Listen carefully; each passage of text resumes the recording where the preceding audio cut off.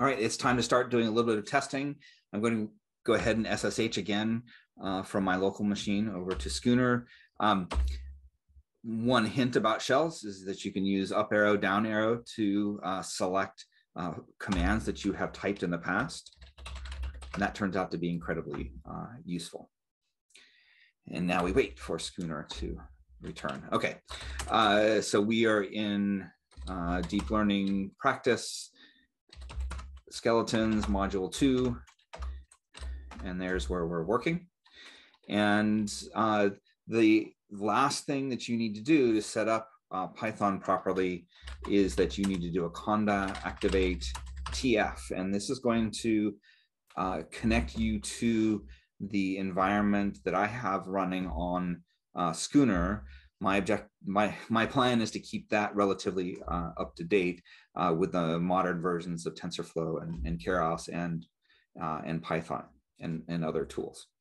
If you need something added, just let me know. All right, so that responds by indicating the environment right there, TF. TF stands for TensorFlow, and then this is the directory that we're sitting in. All right, so now is the moment of truth, and we're going to execute Python, the Python program itself, XOR base.py, that is the code, and let's specify the no-go switch for the instant. Now we get to see how many syntactic errors we have. Typically, you will see a variety of bits of feedback, and actually it all worked as expected. So here, part of what TensorFlow is complaining about is that I'm asking for a GPU and it doesn't actually see any GPU hardware. So that's what's happening there. It's not catastrophic. It's just a warning. Yeah, those are all warnings. But everything executed as we expected. So no GPU is getting printed out and that's in the main section of the code. That's getting printed out because it doesn't detect a GPU. This is from that model. This is the model summary that talks about each of the layers within the model, the hidden layer, the output layer. There are 2 hidden units and 1 output unit, and the total number of parameters is 6 and 3. We talked about that as we were doing things in Colab. Total trainable parameters is 9. Here's that EXP string that we created, and you can see it's using the default EXP index number of 0, and we have 2 hidden nodes here. However, because we specified no-go right here, we actually did not execute any of the training. So that's the next step here.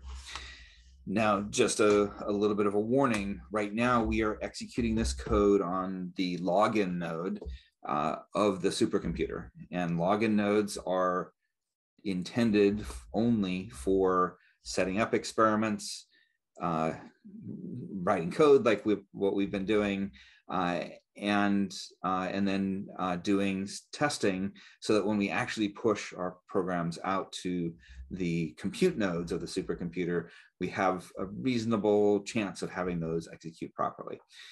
So what I'm about to show you here, we're actually going to execute an experiment, but we're going to execute a very short one so that we don't make too heavy use of the CPU that's here.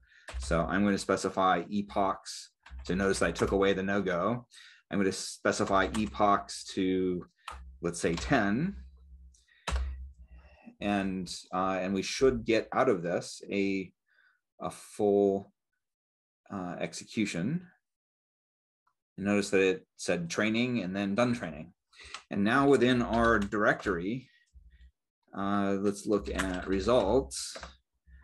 You can see that there is an XOR results, EXP0 hidden 2. So that's our EXP string that we created right there. And it is a pickle file.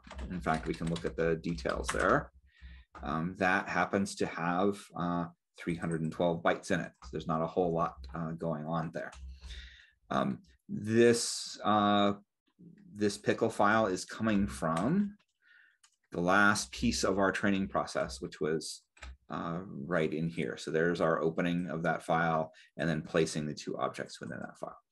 And at a later time, we can actually open these up again and do things with them, such as plotting. Okay, so if we instead wanted to have, let's say 10 hidden units, and let's use exp index 1. This is going to create a slightly larger network. You can see there's our 10 hidden units now. So the number of parameters has gone up. And our exp string, you can see exp1 and number of hidden is right there. So if we look at our results directory, you can see that we now have a second file. It's also 312 bytes, but it has that same exp string there.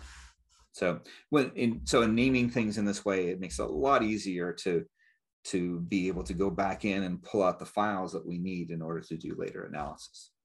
And we'll, over the course of a whole variety of examples, we'll actually expand this out pretty dramatically, such that these file names, they get pretty long, but it makes it really easy to do stuff later. Okay, so that's a quick introduction to executing things on the login node. Again, make sure that you are only executing very short experiments here, and the intent here is to do debugging. Had we made a syntax error within our Python file, and some of you probably have, then you will receive a variety of errors during this execution process. And this gives you an opportunity to resolve those before actually pushing things out to the compute nodes. So next up, we'll start to get ourselves set up for doing those experiments on the compute nodes themselves.